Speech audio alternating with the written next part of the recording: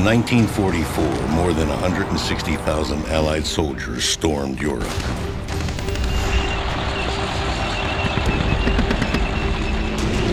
"2,000 of them never made it home.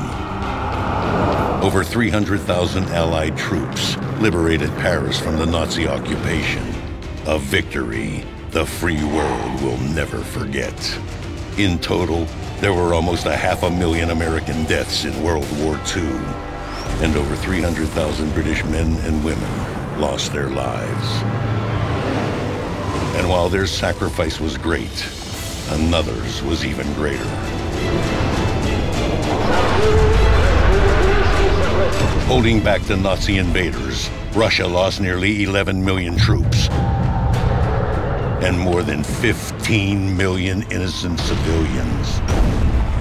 But the real casualty is in forgetting their sacrifice. This is their front.